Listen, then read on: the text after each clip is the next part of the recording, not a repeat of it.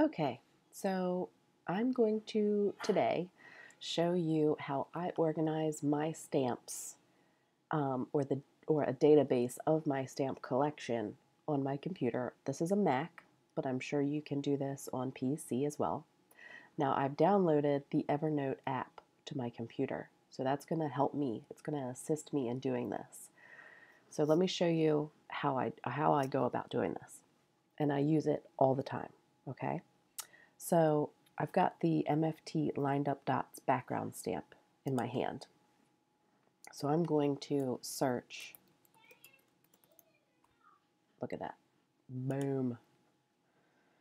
So I'm going to get the image, and here is the image. Okay, so if you have the app on your computer, you can right click and you're going to go down to Save Image to Evernote.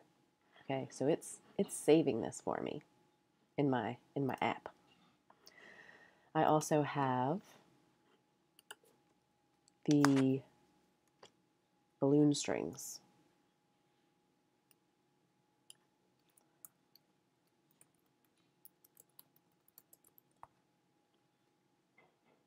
I think that's what it's called. This one. So I'm going to save this image to Evernote. Okay, and then once I have those, it goes into my notebook that I already have set up.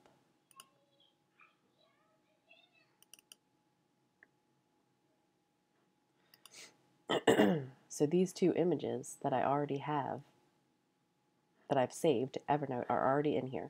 So I'm going to just title them.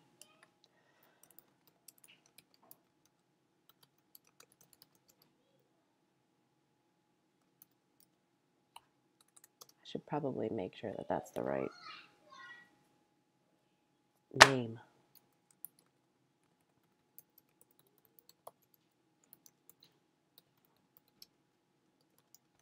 Okay, so that's my title. Then I'm going to go up here to tags, and I'm going to tag it my, or MFT, I think I've been doing, MFT. And this is important to make it as useful as possible. Okay, then you're going to tag like balloon. I'm sorry that I'm all sniffly and snarfly. Or strings. Anything that you can think of that's going to help you use this background stamp. Or you can just do background. Okay. Then I'm going to go up here and I'm going to put it into my stamps folder. We're going to do the same thing with this one.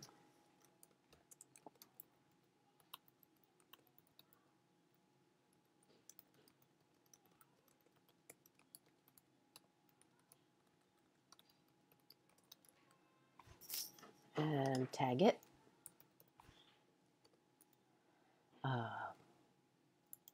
Sometimes you don't really have a lot of tags, because I mean, what are you gonna circles? Try that. So we're also gonna put this into my stamps folder. So I have a few notebooks here. We've got embossing folders, pattern paper, stamps, standalone dies, stencils. So let's go into my stamps. And this is my collection that I've put on this database. Okay. I don't have a ginormous collection like some of you may have, but if I go down to the M's, here's my M's, and you can easily see that I've just put these two background stamps in to my collection. Now this is really cool because you can go to tags, okay? And these are all the tags that I've used. So say I need a heart. I want to put a heart on my project. So I'm going to go over to the H's, okay? And I'm going to go to hearts.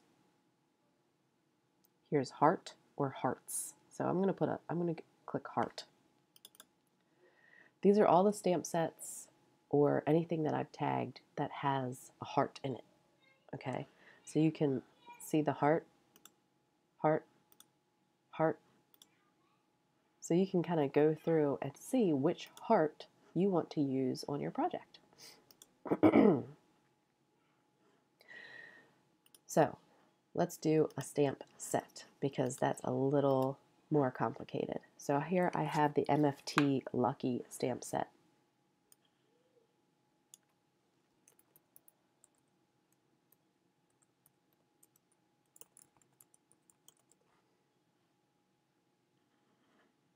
I do have the dies, so I'm going to save that.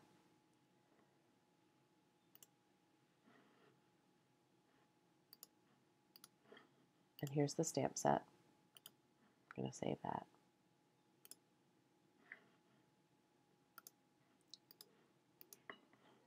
All right, so I'm going to go back to Evernote, and everything that I save online goes right into this folder.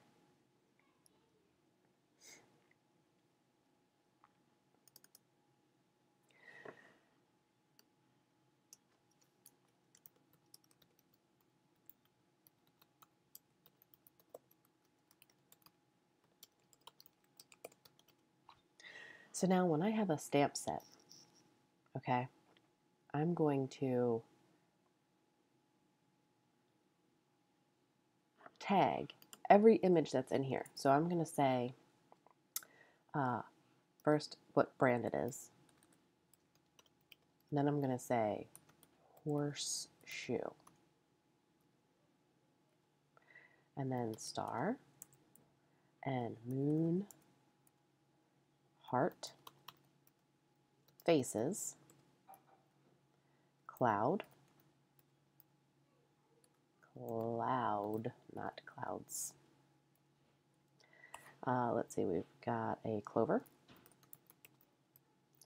and we have a diamond. We also have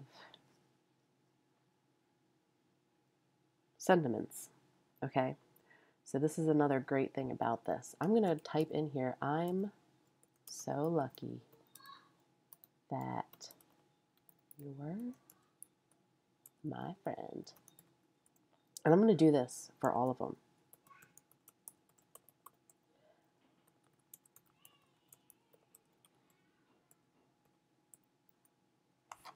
And as you can see, it doesn't take that long. Now, if you have a massive collection, it might take you a little while, but it's worth it.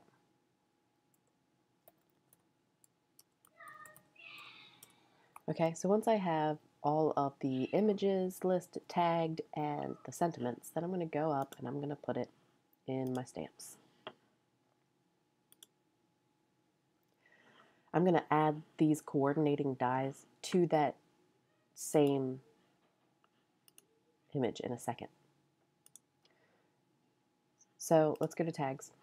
Now, I just added all of those sentiments. So if I want to say something, a certain sentiment, I want to wish somebody good luck on my card. So this is all of my good luck sentiments that I have. Okay, these are the two sets that I have that say good luck. Now, if there was something more prevalent, like happy birthday, then all of these things say happy birthday, whether it's a embossing folder, a die set, or a stamp set. This is everything that has happy birthday in it, even the old school wooden sets. So this is how I organize my things. Okay, I've also got patterned paper in here. These are all my 6x6 paper pads. This helps me, like if I'm trying to color coordinate, I've got different colors up here. Now, if you have MFT, and you can tag each one of these MFT colors. So if you have MFT inks, MFT cardstock, MFT pattern paper, you can tag all of those specific colors. That way, if you're doing the color challenge and you have, excuse me, if you're doing the color challenge and you have these specific colors that you want to use, then you can go up and create tags for all of those different colors, and therefore it's easy to see what you've got in those specific colors. Pretty neat. I've got stencils. So these are all my stencils. And I've got a standalone dies. So these are all the dies that are not coordinating or that can stand alone. So these are actually coordinating dies, but I use these to stand alone. So you kind of organize them what way you think is best that you're going to use them. And I just put all of my dies in here, my blueprints, everything. And that way I can easily see what I've got. So if I'm stumped or if I want to find something, now these are also organized the same way that I put them in my drawer. Okay, so these are all paper tray. These are all paper smooches. So if you organize your things differently, not by company, but maybe by like birthday or Halloween or Christmas, then you can put them in your database, Christmas, Halloween. It doesn't have to be by the company. So I hope this helps you guys, or if you have any questions or if you need elaboration on something, please just let me know, because I'm not an expert, but I'm using this system and it does help me, and maybe I can help you. Anyway, have a great day, and I'll see you guys next time.